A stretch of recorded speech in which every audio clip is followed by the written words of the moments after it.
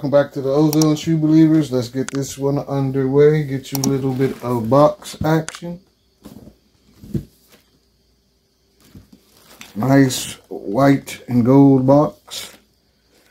If you know boxes, then you know what these are already. Let's get a little bit of label action. I hope it focuses. Oh, now it focuses. Great. This one reads the Women's Air Jordan 4 Retro. Cell metallic gold and black. Jordan 4s continue to be a strong seller. They're pumping them out. Replaced the one as the favorite Jordan. I was going to keep a pair of these. I'm still on the fence. I can never fit these because they didn't make these in extended sizes. I wear a men's 13. But fabric, materials on this shoe seem pretty good. It's outstanding white on every aspect, but my opinion and other people I asked, the shoe needs more gold because you only have the eyelets in gold. Like I said, materials are all top quality though. I can't even complain about the quality of this Jordan. Like I said, Jordan 4s always go up in value. You can't really go wrong wearing a Jordan 4. They're some of the most comfortable Jordans.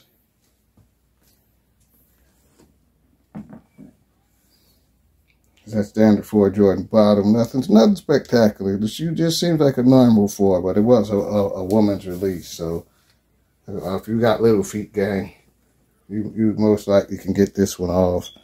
Not a bad toe box.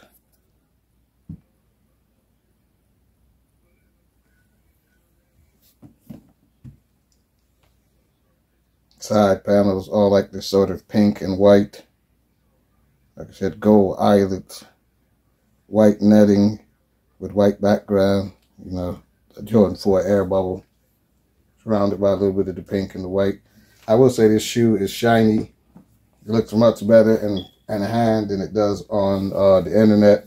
So if you're on the fence about it, I'm gonna let you a little close up of the jump, man. Hope you can make that out. See how shiny the shoe is all over. As I said, in my opinion, not a bad Jordan if you could wear it. A little bit of glue on mine, but nothing major. Like I said, it's Jordan 4. If you know Jordan 4s, you know. Okay, look at that tongue.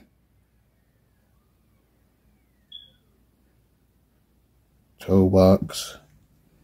Well, like I said, the bottom is nothing special. You see that gold, pink, and white Jordan 4 bottom. You guys will look at what the shoe's going to look like when it's on your foot/feet. You know what you guys think of this Jordan. Did you get a pair of this Jordans? Or are you trying to get a pair of this Jordan? You know what shoes you guys are buying. Let me know what shoes you guys want to see on the channel next. Everybody stay safe, and above all else, have a nice day.